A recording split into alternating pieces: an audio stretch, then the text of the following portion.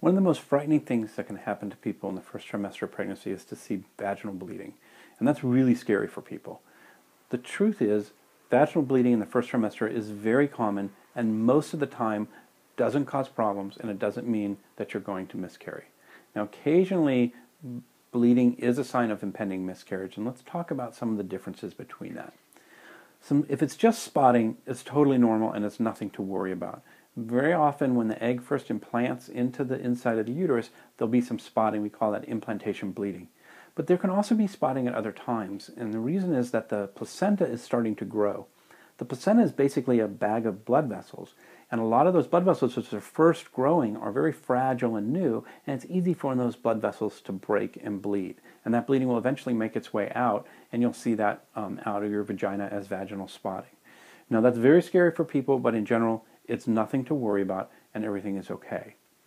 If you start having heavier bleeding that's more like a period, that's a lot more worrisome. And for that, you probably need to be evaluated either in your doctor's office or if it's really severe in the emergency department. Because that could be a sign of miscarriage. Now, I'll tell you though, I've seen some people with some very significant bleeding who go on to have totally normal pregnancies. So don't panic. It doesn't mean that all is lost. But do call your doctor, and probably they'll arrange for an ultrasound to see whether the baby has a heartbeat if you're far enough along. Now, the other cause of first trimester bleeding that we're most worried about is something called an ectopic pregnancy. And that's a pregnancy that implants in the tube rather than in the uterus. And that can be very dangerous and actually can be life-threatening. That can sometimes have vaginal bleeding, but almost always has pain associated with it.